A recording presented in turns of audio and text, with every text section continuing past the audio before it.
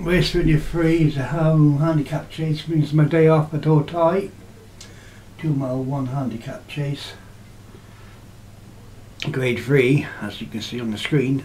Virtue Gin Singer, David Ladd, Alien Invader, Leomar Mensbrig, The Grey Bomber, Pontypool Racing, Queenie Sapphire, David Ladd, Church Grace, Alex Cherry, Gafford, Craig Beckwith, The Dragon Keeper, Joseph Sutherland, Island Quest, Martin Leeden, and Like It Property, Darren Thompson. 9 runners here for the final race at Otay in the Autumn Festival on the Star Rollers. And they're running. The Dragon King is the first to show from B. Jones Zinger on back in third. Alien Invader in Queenie Sapphire, sorry, not Sophie. It was the first fence, and they all jumped in safely.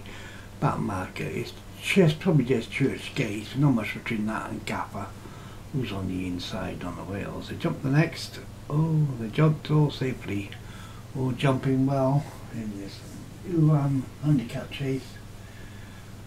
£55,000, 55,000 prize money spread across the 9 runners. Well, first 5. The Dragon Keeper leads by a couple lengths from Laker Property in second, or Laker Property. Behind these comes Bijou Zinger, and then comes the Grey Bomber in 5th. On the other side is Laker Property. They jumped that one. Well, jumping well at the moment. The Dragon Keeper, 2 limbs clear. Bijou Zinger, Island Quest in the red bomb colours. Like a Property, then the Grey Bomber, Kappa, Alien Invader, Queenie's Sapphire, and the back marker Church Gaze. Mile and a quarter left to run. They go towards the next fence, and it's the Dragon Keeper. He jumped it well. 2 to Philens clear. B. Jones Zinger still in second.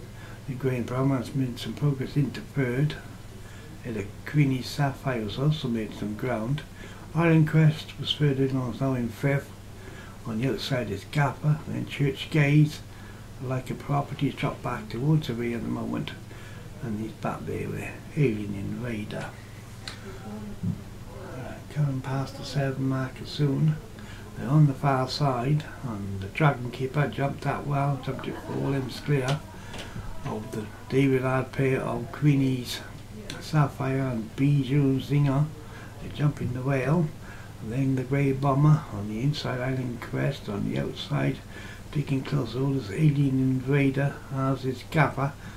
As they jump the next, jumped it safely. Church Gaze is getting detached from the field.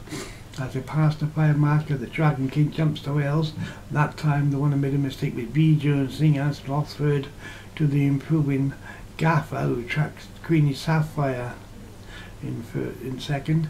Head towards the 4 marker, and the Dragon Keeper jumped that well, improving all the time above Gaffer and Queenie Sapphire, and then back in 4th comes the Like a Property. Bijou Zinger tracks these. Island Quest on the inside. Alien Invader is yet to play a hand, and that Grey Bomb and Church Gate is attached to the field now inside the final 2 furlongs, and it's Gaffer who leads by a length from in second place, the Dragon Keeper.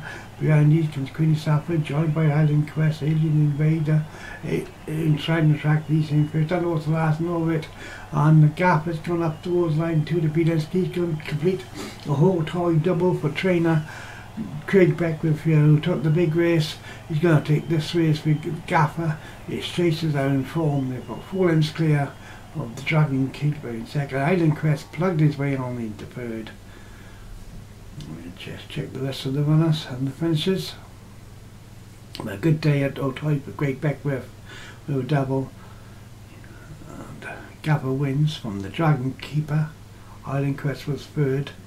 Looks like Queenie Sapphire held on for 4 for David Ladd. 5th is very much on the photo, and that goes to Alien Invader.